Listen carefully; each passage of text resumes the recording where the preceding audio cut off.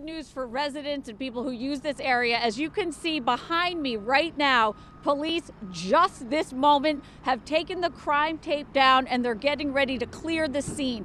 We are at the intersection of Reisterstown Road and West Cold Spring Lane, and what we have confirmed from Baltimore police so far is that one adult male, a young adult male, was shot in the arm here in the 2700 block of West Cold Spring. What we have heard from multiple witnesses here is that there were gunshots shortly before 10 o'clock at about 10 of 10, and then they saw we've heard either a group of men or at least two men run from behind these buildings here on West Cold Spring, jump this fence that you see right here, run through an active construction site. They're building a McDonald's here, and then these suspects ran across Reisterstown Road and to the Burger King.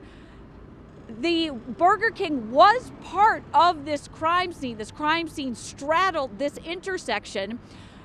Police, though, want to make it clear there was no shooting at or inside the restaurant. However, it was closed down for some time. We saw detectives and officers inside going in and out, and through it all, the drive-through remained open while the police helicopter was circling overhead.